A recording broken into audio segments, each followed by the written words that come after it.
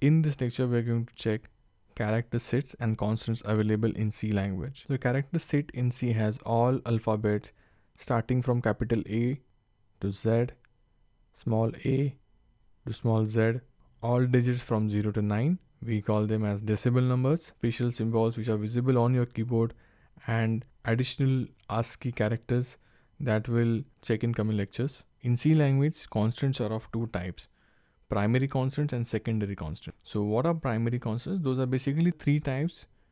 Primary constants in C are integer, real, and character. This we have seen in previous lecture. Integer are basically whole numbers. So these are few examples: 786, plus 501, 0, minus 09. These are few integer constants. Similarly, we have real constants which have decimal point into it.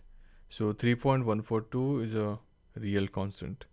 Minus 21.444, 55.00. These are also real constant. Then we have character constants. So small a, capital A, all special symbols.